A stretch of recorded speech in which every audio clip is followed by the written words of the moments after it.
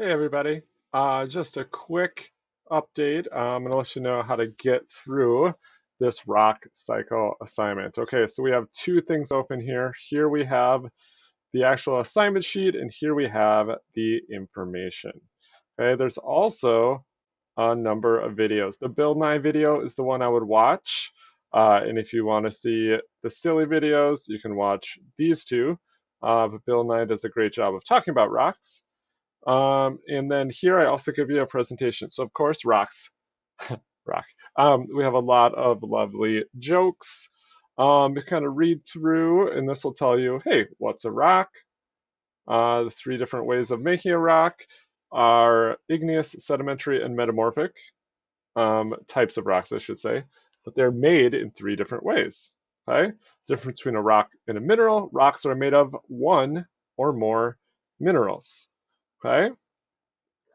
Once a rock is formed, does it stay the same forever? Absolutely not. Rocks are constantly changed by many processes such as weathering, erosion, compaction, cementation, melting, and cooling.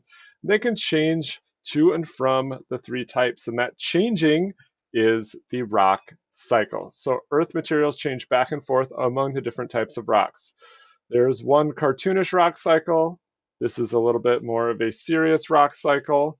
That is a very complex rock cycle with lots of pictures, but this rock cycle is the one that's going to help you most with your assignment, okay? So in the instructions, it says the three green boxes are the three main types of rocks. The arrows indicate action words. Write in the correct action word inside each arrow. So if I start at magma, what does magma do to become a rock? Well, magma is liquefied rock. So in order to become a specific type of rock, it has to cool and crystallize. So the answer to number one is cooling and crystallization. Okay? When a rock cools and crystallizes, it becomes an igneous rock. Okay? An igneous rock, what happens to an igneous rock to become sediments? Okay? Weathering and erosion happens that creates sediments. Okay? What happens to sediments to turn them into a rock? Sediments compact and cement. So compaction and cementation occurs that turns them into a sedimentary rock. Okay? So this is what you're going to do. Now, wait a minute. What happens to a sedimentary rock that makes it go back into sediments? Guess what? It's weathering and erosion again. Okay? So you'll notice that sedimentary rocks can weather and erode. Igneous rocks can weather and erode.